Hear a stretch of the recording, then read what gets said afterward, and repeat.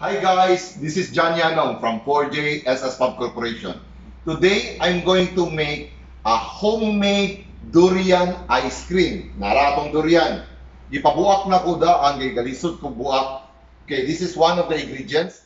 The second ingredients is our condensed milk, full cream. And then we have, if you really love to have organic, then you can use the honey or sugar if you like to be sweetened. And then we have a vanilla extract. Okay, so let's start to do the homemade durian ice cream. Regarding the menu or the menu of this product or the ingredients, then the ingredients you can click in the bottom and then you see all the ingredients and you can try it at home. Thank you. Let's start. Ayun na siya pong nag okay ra nag ako ra ni siyang okay.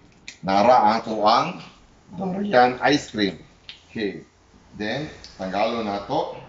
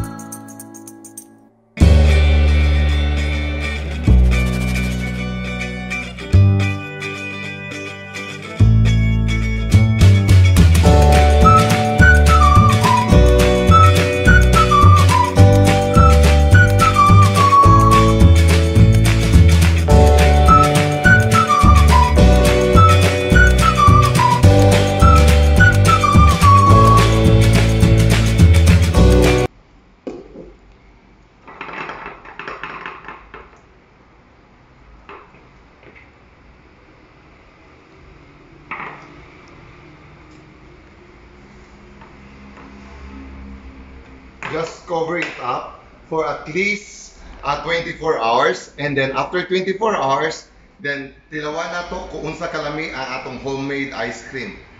Okay. Guys, after 24 hours, nagibutang na mo sa ref, mo ni ang resulta sa ato ang homemade ice cream. Natilawan na nako ganina, aron mauan ako na natilawan. Na kog spoon. Okay.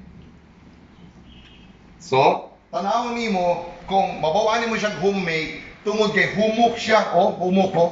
Wala kay pressure na kailangan homemade. Munang humok ayo. Humok ra siya. Dili siya gahi nimo kuhaon. Mao ni siya kung gihimo the last time mo na akong mango. It is same procedure na yung himuon atong mango.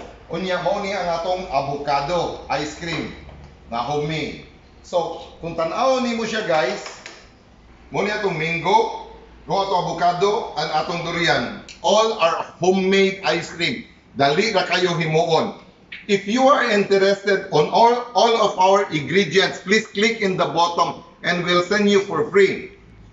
If you are looking for a kitchen equipment, you can visit our Facebook or even our YouTube channel. These are our showroom. If you are interested, you can give us a call or send us a message and we will send you a price quotation on the equipment that you are interested. Guys, don't forget to subscribe our YouTube channel. Thank you and have a nice day.